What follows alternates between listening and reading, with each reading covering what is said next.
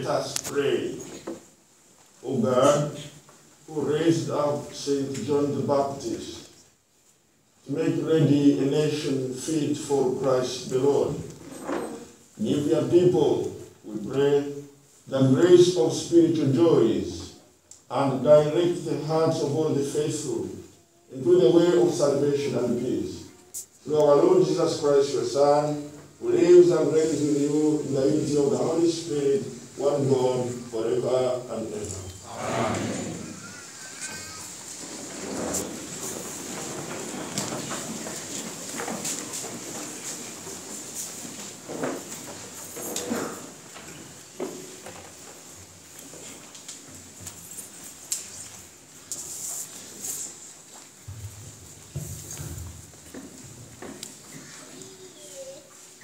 A reading from the book of Isaiah.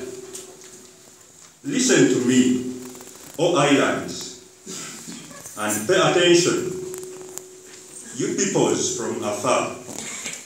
The Lord called me from the womb. From the body of my mother, he named my name. He made my mouth like a sharp sword. In the shadow of his hand, he hid me. He made me a polished arrow. In his quiver, he hid me away. And he said to me, you are my servant, Israel, in whom I will be glorified. But I said, I have labored in vain.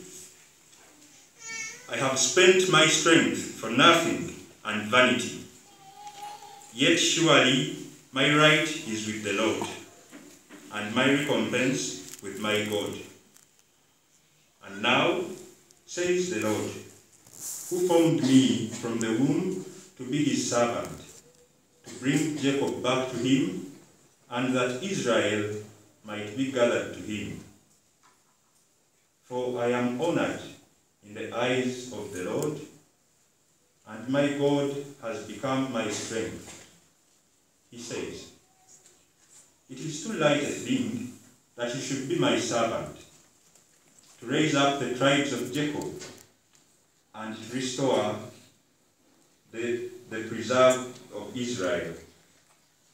I will give you as light to the nations, that my salvation may reach to the end of the earth.